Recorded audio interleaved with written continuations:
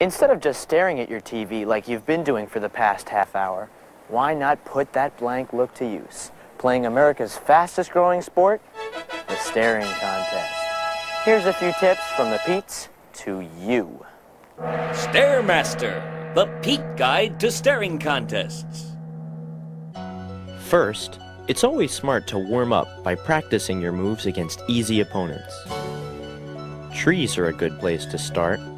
Then, when you're feeling a little more confident, I will break you! I will snap you like a yacht! work your way up to lawn furniture. I'm destroying you! Now that you're all limbered up and ready for some eyeball-to-eyeball action, let's talk strategy. In the game we play, blinking is okay, but if you laugh, you lose. So if your opponent is funny, try relaxing your eyes so that his face becomes blurry. But be careful. Too much relaxation, and you might start to see double,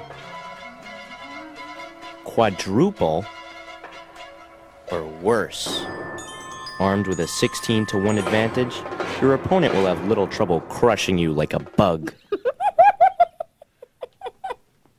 Another classic defense strategy involves exposing yourself to a flashbulb before staring. The resulting blind spot gives you the instant advantage. No matter how strong your defense is, you'll find yourself sitting at the back of the loser bus unless you also develop a strong offense. Let's have a look at your face arsenal.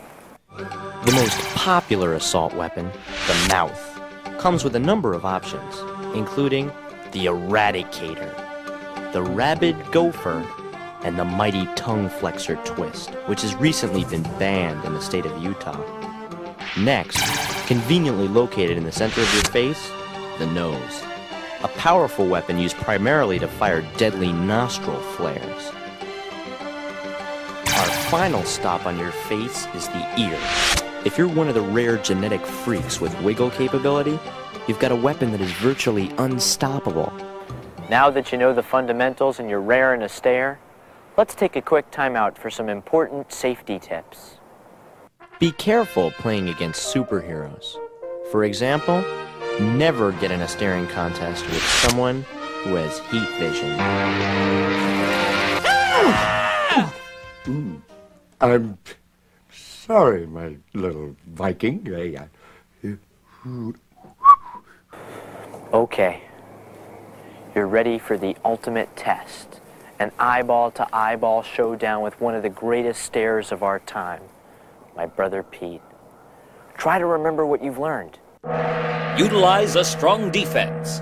Attack with your face arsenal. Finally, and most importantly, don't laugh. I'm sorry, Bull, but I'm gonna have to destroy you.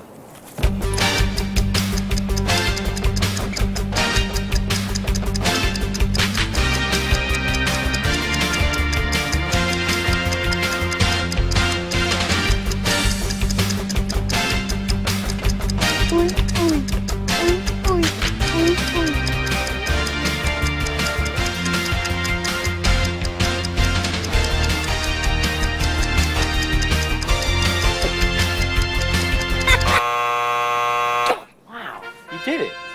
Very impressive. Now that you've beaten Pete, you're ready to beat the world. It's okay. I'll be back. And now, on to our next adventure.